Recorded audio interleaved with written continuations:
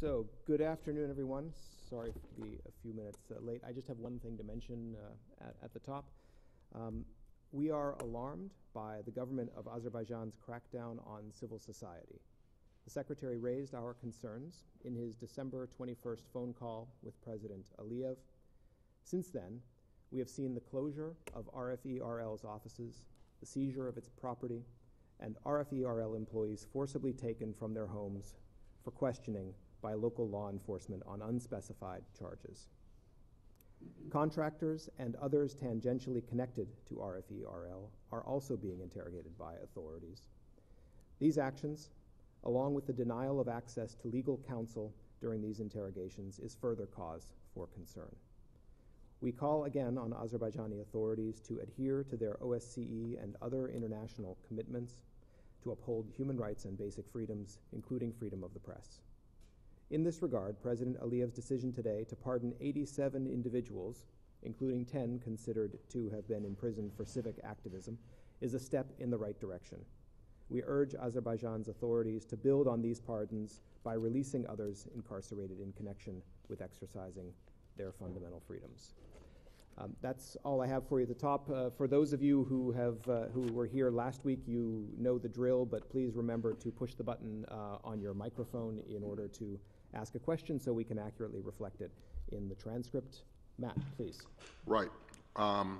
We may get back to Azerbaijan in a minute, but let's start with the plane, the missing plane, and what the U.S. role is, if any, in assisting either the governments of Indonesia or Malaysia with the investigation.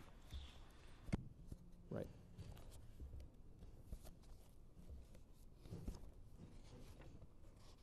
So, as you all are aware, there is an operation underway to locate AirAsia Flight 8501. We can confirm that there were no American citizens traveling on the flight. Our embassy in Jakarta is in close contact with Indonesian officials, and today we received a request for assistance locating the airplane, and we are reviewing that request to find out how best we can meet Indonesia's request for assistance. We've just received the request today, so it will take us a little bit of time. Was the request any more specific than just a general request to help with locating the plane? Well, I don't want to go into too many details of the Indonesian request, but it was a request for assistance associated with locating the aircraft. We don't have technical... Which would be normally handled by who in this government? Well, that's one of the things we're assessing, of course, is which... But you don't know if they specifically asked for kind of military assets or anything like that might be used in a search? Well, the Indonesians got into some details, but again, we're reviewing their request to see how best we can meet it. So I don't want to get ahead of our review of their request. Okay. Anything else on this topic? Ali, go ahead. To whom was this request made, and from whom was it delivered? Well, we received a diplomatic note at our embassy in Jakarta from Indonesian authorities. So our embassy, of course, is focused on finding ways to be responsive. Of course, we've been in close contact with Indonesian officials since the disappearance of the plane. Anything else on this topic? All right, Saeed. Change topics. Go ahead. Talk about the Palestinians' effort at the United Nations. Today, they are submitting an amended version of their draft proposal. First of all, have you seen the amended version? And second, what will your reaction be? Well, we've seen reports regarding Palestinian and Jordanian plans to bring their text to a vote at the Security Council. There are discussions still taking place in New York, and we are and with the Secretary, who has spoken with some of his counterparts. And we are therefore engaging with all the relevant stakeholders. As we've said before, this draft resolution is not something that we would support, and other countries share the same concerns that we have. other countries that includes, let's say, the permanent five at the UN? Well, I don't want Or to. at least members I'll of the let other permanent countries five. speak for themselves, but I simply want to make the point that other countries see similar problems to those that we see.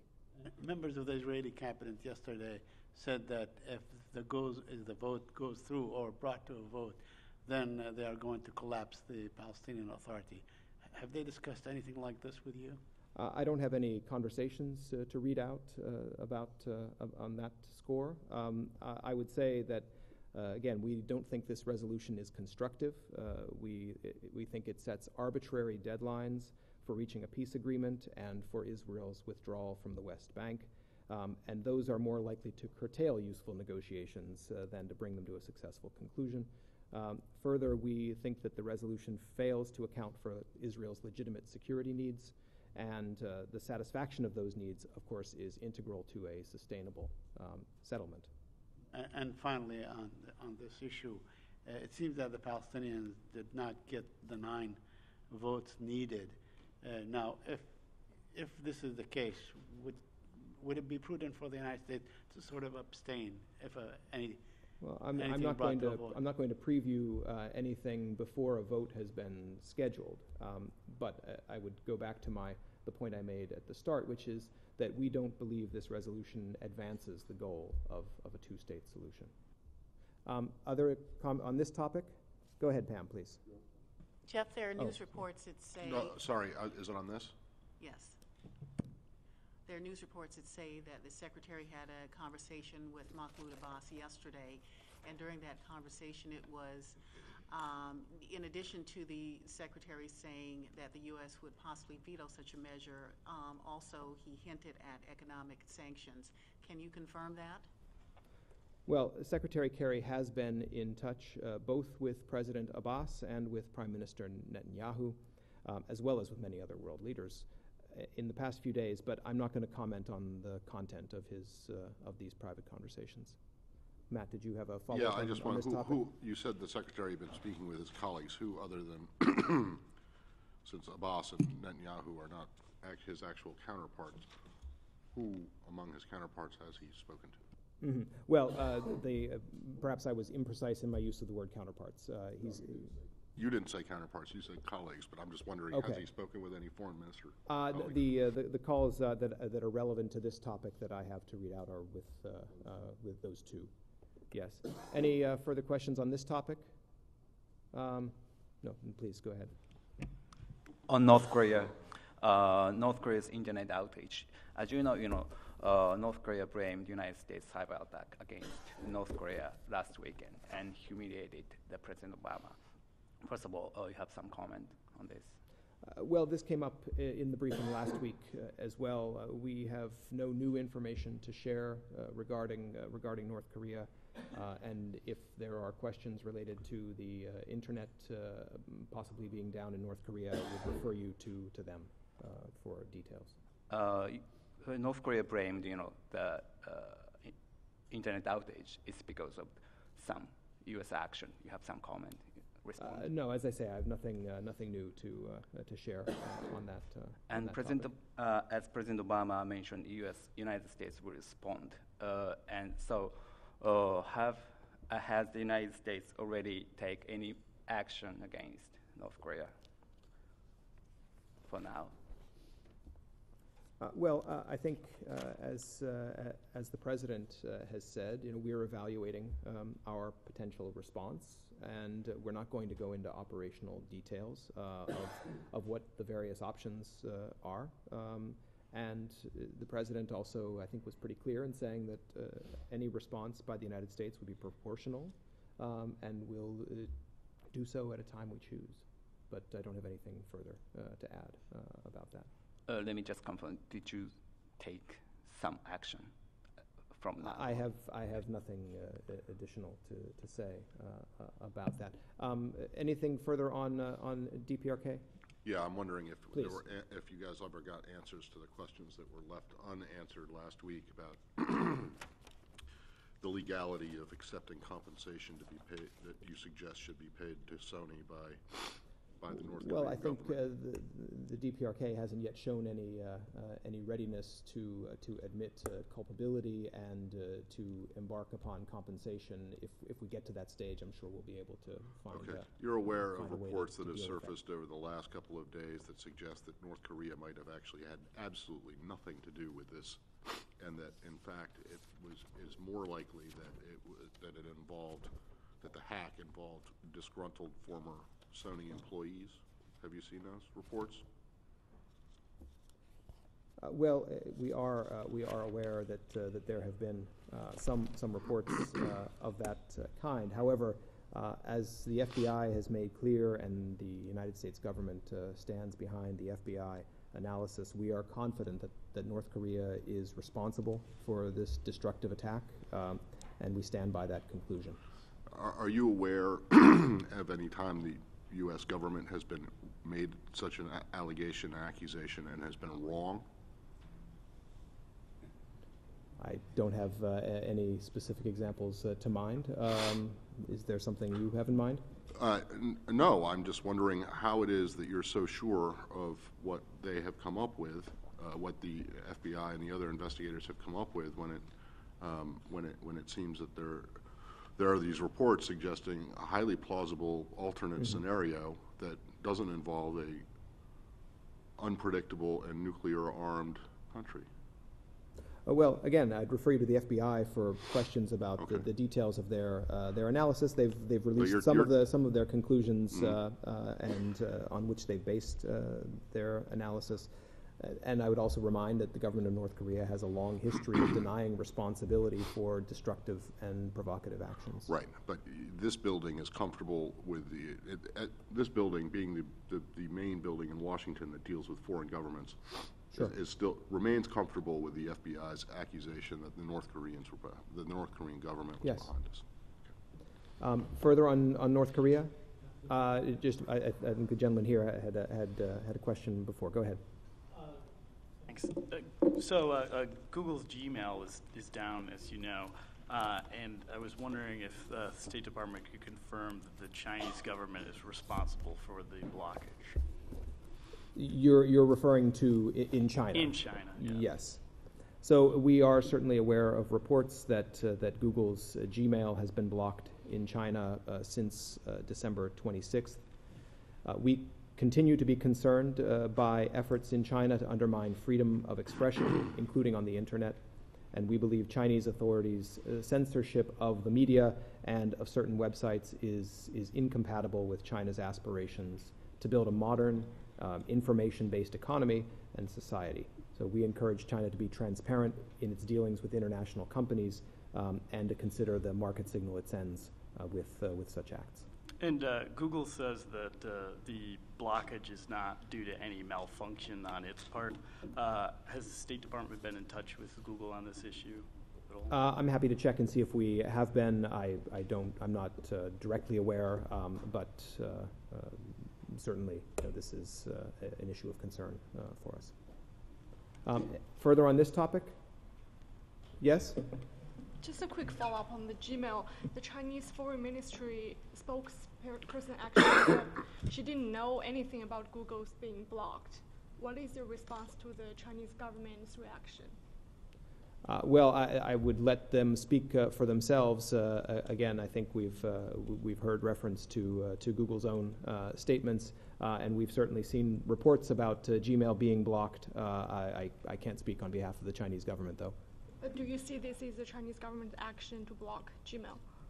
I don't know. I don't have. I'm not issuing a judgment about attribution. I'm simply stating that we're aware of these reports. It's been going on for several days, and as your colleague mentioned, Google has also spoken out about it. Ali, did you have a question on the same topic? Yes. Okay. All right. Switch topics. Oh, on China? Okay. Yeah. Go ahead, Leslie. Well, it's not specifically that one, but have you seen the reports about China's looking at signing an agreement with the U.S. To target assets illegally taken out by Chinese corrupt officials? These were reports wondering whether the U.S. intends to sign that, whether that discussion has happened already or you expect it to. Well, let me just clarify at the start, there's no additional agreement currently being considered. But the United States and China are parties to a number of existing multilateral and bilateral agreements that touch upon mutual legal assistance and the recovery of criminal assets. So the United States is committed to fighting corruption and denying safe haven to corrupt officials or illegally acquired assets. As far as the mechanisms, the United States has authority to recover proceeds of crimes, including proceeds linked to foreign corruption, but those would vary based on the details of each particular case and on U.S. law. So I don't have any specific details to share in response to that particular story. Okay, change topics? Go ahead. Yes, please. Back to Azerbaijan.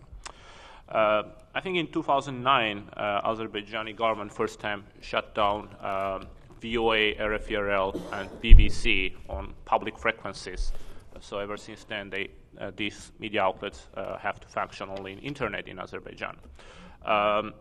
And from that day, we see Azerbaijani human rights activists and journalists and bloggers being chased and imprisoned.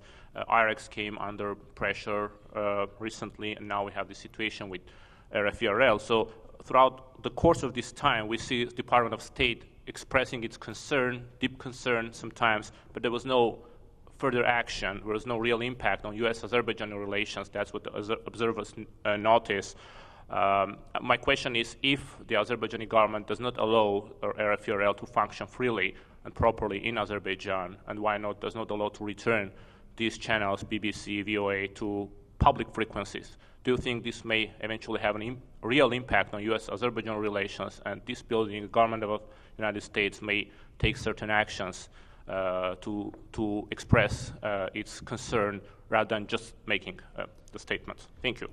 Well, I'm not going to prejudge any actions by the United States. I would simply reiterate that we are deeply concerned by these steps, and we've raised these activities, we've raised our concern about these activities with senior officials in the Azerbaijani government, and indeed the Secretary himself raised these concerns just a few days ago with President Aliyev. So clearly this is a topic that we take quite seriously.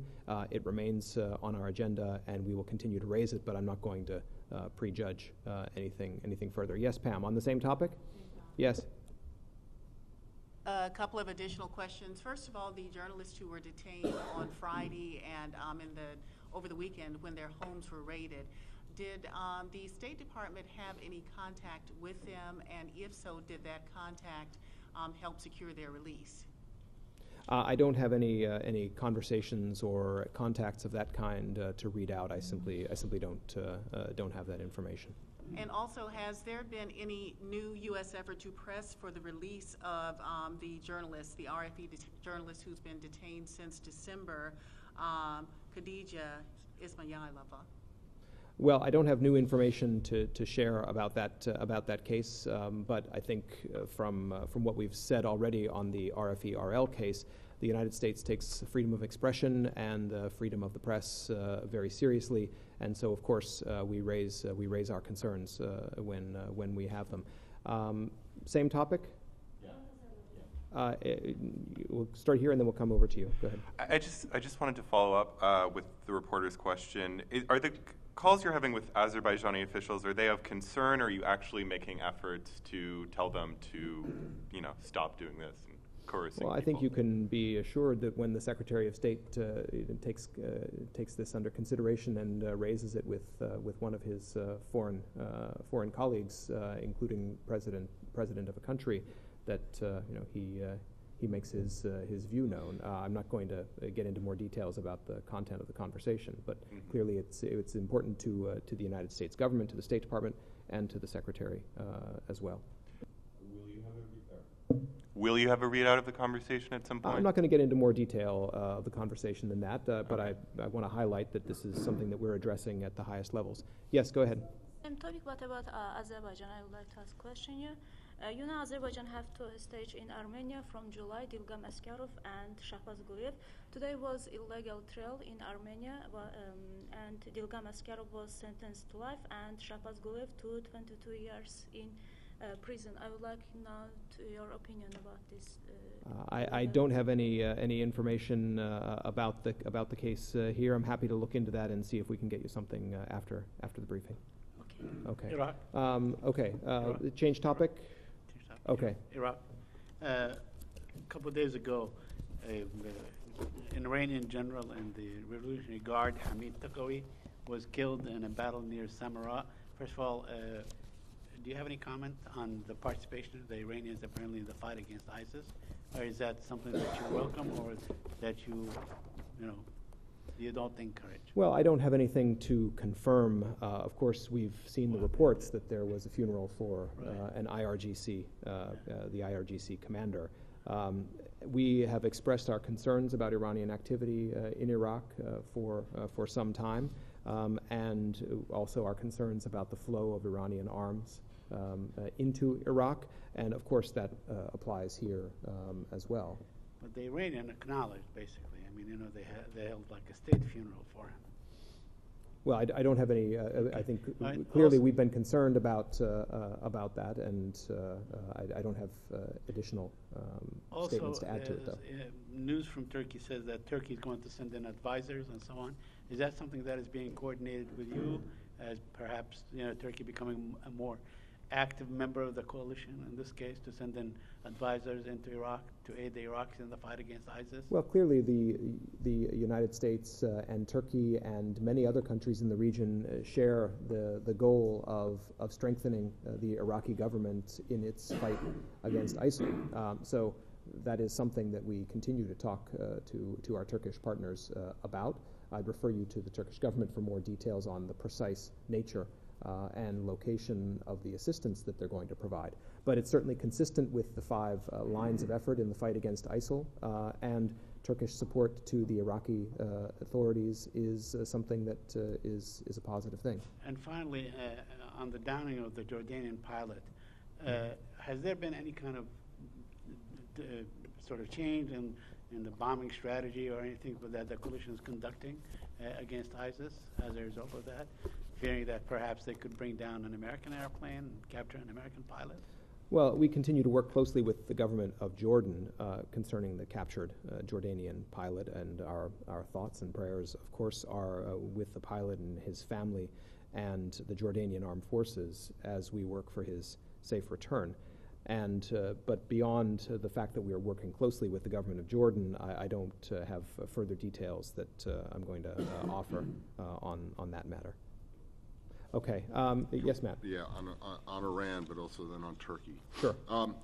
The president gave an interview a while ago, but it just aired this morning, I guess, on NPR, in which he talked a little bit about Iran and a little bit about a lot of other stuff. But on Iran, there were a couple things he said. One is that he would not, he said that it was a possibility, or he is open to the idea of reopening the embassy in Tehran over the course of the next 2 years of his 2 years in office. And since there is no White House press briefing that I'm aware of today, and you're the foreign policy guy this week. That's a ringing endorsement. Well, no, I mean, normally I would ask, have the people of the White House ask, because it was the president's words. But is that this building's understanding of the way the nuclear talks with Iran are going on? Is they're not an end to themselves, i.e., to get rid of any ability Iran might have to build a nuclear weapon, but they are actually aiming towards normalization of the sort that you are looking for that the president is looking for with Cuba? Well, I think I would encourage folks to read the entire text of the president's interview, in particular with respect to Iran. He was, in response to a question, he about the possible opening of U.S. Embassy, he said, I never say never. And then he proceeded to lay out the fact that right now the focus is on getting the nuclear issue resolved. And that's a question of whether Iran is willing to seize the opportunity that the nuclear talks represent. So, and then he describes that as the first big step. And then there would then perhaps be a basis over time to improve relations. But I think reading the President's answer to that question, it's quite clear that the focus is on nuclear negotiations, right. And that is... But my question is that, given his comments, is the the nuclear negotiation, is that just a part of what the administration hopes will be a broader reconciliation or rapprochement with Iran that ends up with normalization of relations by 2016 when the President leaves office? Well, as the administration has said, we're not closing any doors, but our concerns on Iran are well known, and our focus now is on resolving the nuclear issue. There's a chance to do that, but that's a question of Iran taking that opportunity. Another thing he said in the interview about Iran is that if they went ahead and reached an agreement, if they got a deal, a nuclear deal, and if the Iranians actually complied, that Iran would be in a position to become a successful regional power, and suggested that that's something that the United States would like to see. And you guys have made no secret of the fact that it is not just the nuclear issue that is a problem for you with Iran, that there are numerous other things, including the fact that it is the leading state sponsor of terrorism in the world, as identified by you guys.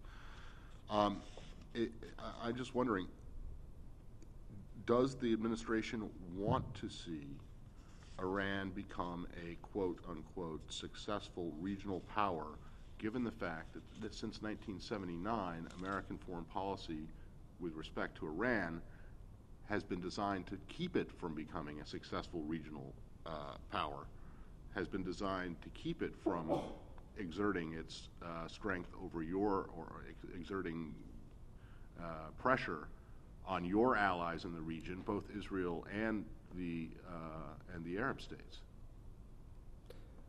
Well, again, the President's answer to the question and U.S. policy is focused on resolving the nuclear issue. That is our focus, and that's why we have the P5+1 talks going on. Well, right, but why bring in all this other stuff then? If the focus is just on the nuclear issue, why even broach the idea that you want to see Iran become a successful regional power and leave the door open to, normalization of relations to the point where you could open an embassy? Well, I think the point is that Iran's behavior is the factor that drives that, and it's Iran's behavior needs to change not only on the nuclear issue, where we have been involved in the negotiation process, but in other respects as well. I get all that, but I'm just wondering why, and I guess I'll have to, someone needs to ask the President why he answered the questions the way he did to leave this thing open, because it sounds as though the administration sees, or at least he sees, the nuclear negotiations as a path to bring Iran back into the fold, and not just with the United States, but that's not the way I interpret the transcript. Okay. I think it's quite clear that the focus is on dealing with the nuclear issue. Yes, go ahead. Okay, so first on Iraq, yesterday General Allen told Der Spiegel that an Iraqi ground offensive will occur when the time is ripe. What is your current assessment of Iraqi forces, and do you have an updated timetable for any kind of ground offensive? And a separate one on Russia, Syria. Well, of course, we are engaged with Iraqi forces to help improve their capacity. We've already seen Iraq take the initiative in places like Sinjar, where now the siege has been broken, and in a variety of other places where they have taken the fight to ISIL. I'm not going to get ahead of their decisions about further military activity, of course. That is something that one wouldn't want to telegraph, and it's also a question for the Iraqis to decide first and foremost. Okay, and on Russia, Syria, sorry. Do you have any comment on reports that Russia is planning to host a Syria peace conference possibly next month? Over the weekend, Syria expressed a willingness to join those talks. We are aware of these discussions, and we reiterate the need for a political solution to the conflict, which is compatible with the Geneva Communique. We certainly call on the regime to cease atrocities against the Syrian people and to enter into a peaceful political process. As far as Russia's initiative, we're aware of it, but we're not involved in the planning of it.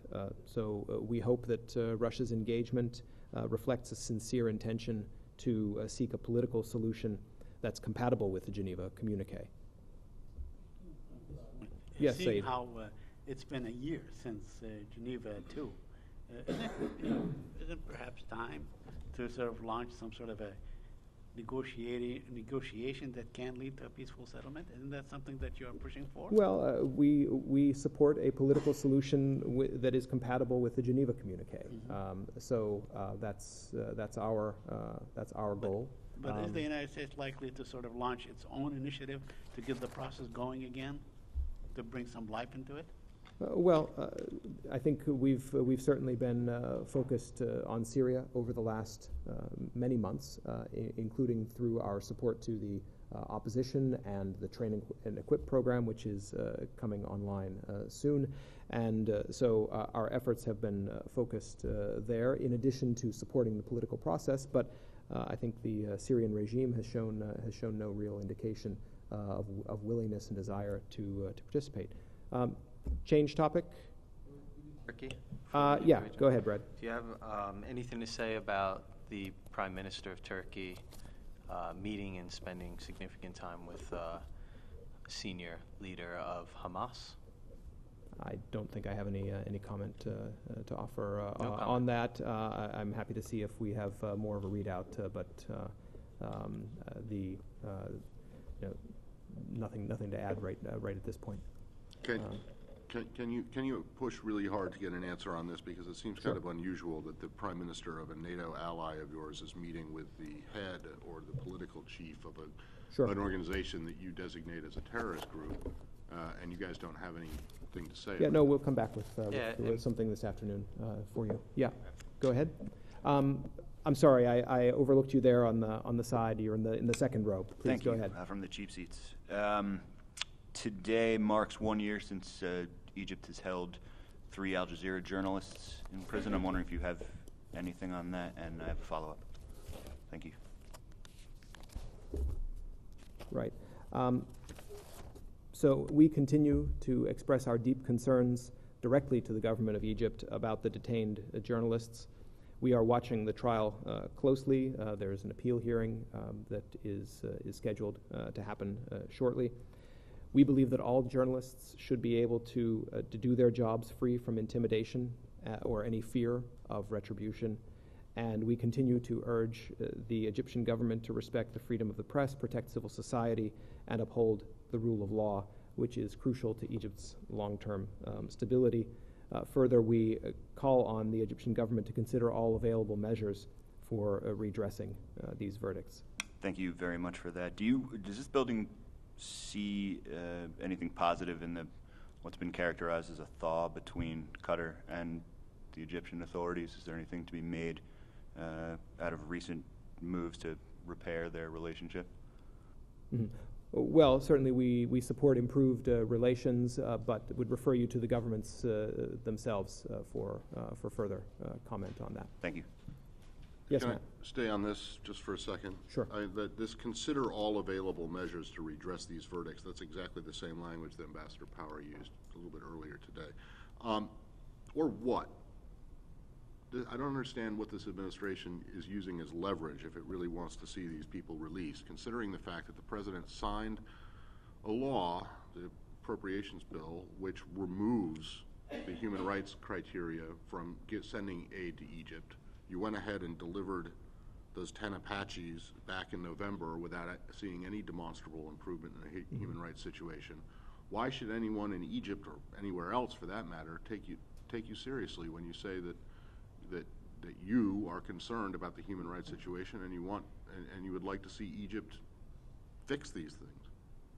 Well, we've raised this case at the highest levels. And then the other side, you give them millions of dollars and flood them with helicopters.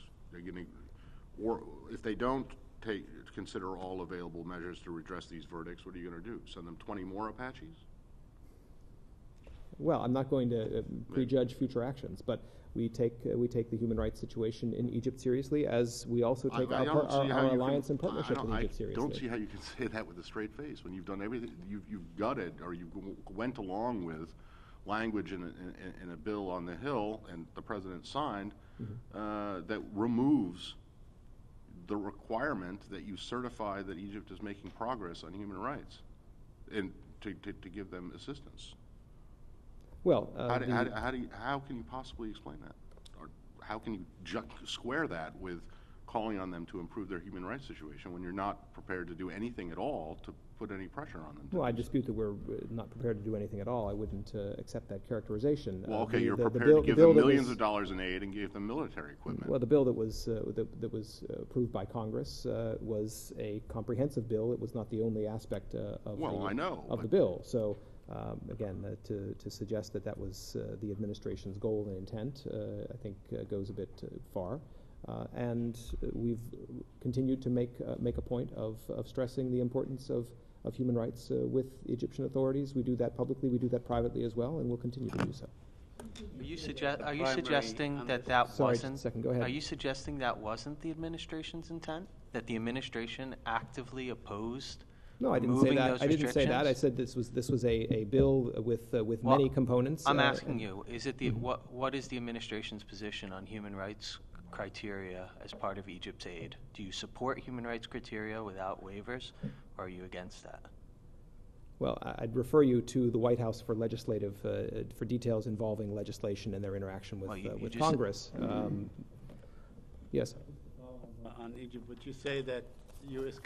considerations, or the U.S. gives higher consideration to its security arrangements with Egypt, let's say, over human rights? Would you say that? I'm not going to prioritize one over the other. But saying that you maintain the security relationship and the fight against terrorists in the Sinai and perhaps the Israeli-Egyptian agreement, you give that as a top priority in new relations with Egypt? No, I'm not going to assign numerical rank orders. Yes, go ahead. Can we stay on human rights in the region?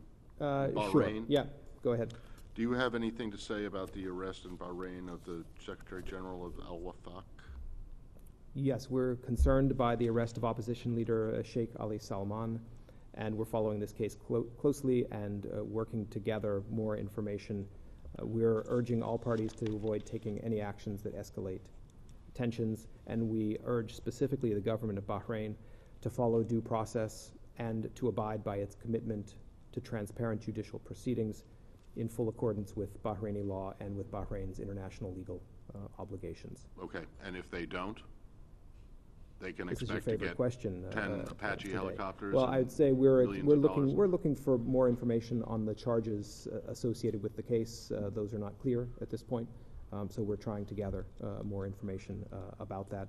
Again, we call on Bahrain to ensure equal treatment under the law and to advance justice in a transparent and fair and predictable way. You have been not you personally, but the administration have been expressing concerns about the human rights situation in Bahrain for some time now. Mm-hmm. Has it improved at all? Can you point to any sign that the situation is improving, or that your entreaties to the government of Bahrain have done more? And when I say any sign, I mean more than allowing back in a senior U.S. diplomat who they deported earlier in the year. Well, we have, as you allude to, we have an active dialogue with Bahrain. We raise these issues with them regularly and at high levels. That's part of our bilateral relationship, and it will remain so. So, no, you can't point to any Any I'm happy to look progress? through the history, and we can come back with some specifics if that's what you're Right. looking for. Yes, go ahead. Yeah, I was just wondering if you had any reactions to the news coming out of the Greek parliament today about their failure to elect the president and they'll hold elections next month. Well, we understand that according to Greek law, they will hold a general election within the next 30 days. So we will continue to follow those developments, but I'm not going to speculate about the outcome of them. I have a question about a completely different topic, but yeah, go ahead. do you have anything to add to President Obama's statement about the withdrawal of combat troops from Afghanistan? Well, any question that starts off, do you have anything to add to the president's statement? You've kind of telegraphed what answer you expect. Or anything you'd like haven't to re-emphasize, perhaps? Well, no, the president said yesterday that this ceremony marks the end of the combat mission in Afghanistan, and it's a milestone for bringing to an end the longest war in American history and bringing it to a responsible conclusion. But the end of the combat mission means also that we have a continuing support. We have continuing support to the government of Afghanistan. And that was reaffirmed most recently not only by the United States, but by the international community in Brussels and in London.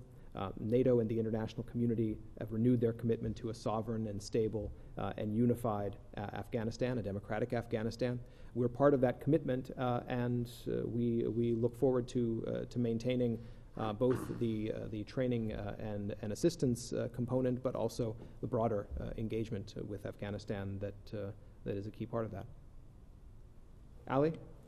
Related to that, the Taliban put a letter out sometime overnight saying that they would continue to wage jihad in the region and that the change of mission and turnover to Afghan forces was meaningless. I'm just wondering if the U.S. has any reaction to what the Taliban said.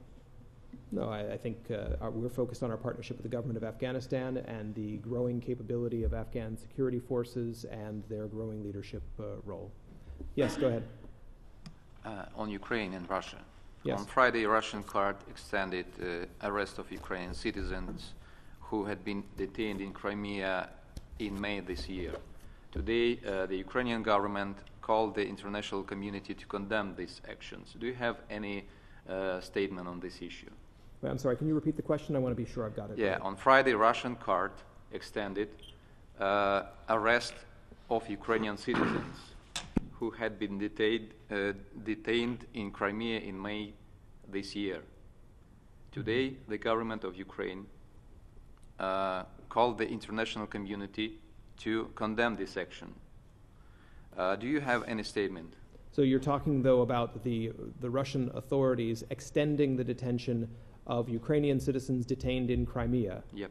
The United States does not recognize the attempted annexation of Crimea by Russia, and so naturally we would oppose any such steps such as you've described. Now, I'm not familiar with the particular details of that decision or that order, but certainly we support the territorial integrity and sovereignty of Ukraine, and we would call on any Ukrainian citizens who were detained in Crimea during Russia's invasion to be released.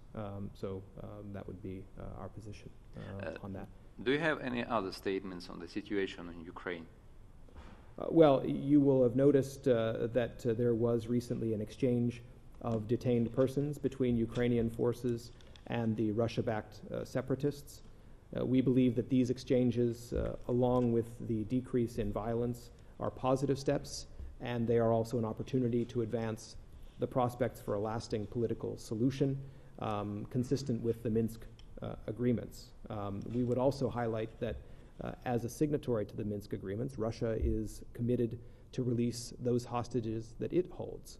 And so in that regard, we continue to call on Russia to release Ukrainian Member of Parliament Nadia Savchenko and film producer Oleg Sentsov. We understand that Ms. Savchenko is suffering health problems as a result of her detention. And more broadly, we call on Russia to use its leverage and influence with the separatists that it supports to to implement the commitments of the Minsk agreements immediately, including returning control of the international border to Ukraine and working towards a peaceful resolution. So, Leslie, oh, yes, ma'am. well, I just, did you consider these people to be hostages? Nadia Savchenko and Oleg Sentsov? Yeah. Yes. Okay. Last week, the Ukrainian parliament voted on removing the non-aligned status. Mhm. There was some brief comment at the time from here, but today President Poroshenko has signed that law. Signed it, yes. So now that it is official, he didn't veto it, in other words. Do you have anything more to say about this and what it might mean for tension between not just Russia and Ukraine, but between Russia and the West? Well, our policy on the future of NATO enlargement hasn't changed since this first came up in the briefing last week. The door is open, and countries that are willing and able to contribute to the security of the Euro-Atlantic area are welcome to apply for membership, and any application will be considered on its merits. So we support the open door policy. But NATO invites countries when they are ready, and any decision is one for NATO and Ukraine to make. This is a process that takes some time, but it's a decision that Ukraine and NATO should make, free from any outside interference. Does the United States government, as a leading member of NATO, have a position on whether Ukraine is now or will be in the very near future ready to join the alliance? Well, there are a variety of criteria, some quite detailed. I don't think we've got a scorecard right now to share, but clearly, it involves a lot of measures, and so the United States, along with our NATO partners, will continue working with Ukraine, and it's Ukraine's sovereign decision what kind of a relationship it wants to pursue with NATO. Does the U.S. government on its own, aside from NATO, have any kind of criteria or requirement that a country applying for membership in NATO that is in a situation where part of it, you say part of it is illegally occupied, right? In this case, Crimea. Right. Is that a hindrance to, in the eyes of the U.S. government, to membership? Because it would seem to me that if Ukraine did apply and get in, while you still say that Crimea has been illegally taken over by Russia, that would put them, or you put NATO almost instantly in a state of war. No. No, I understand your question.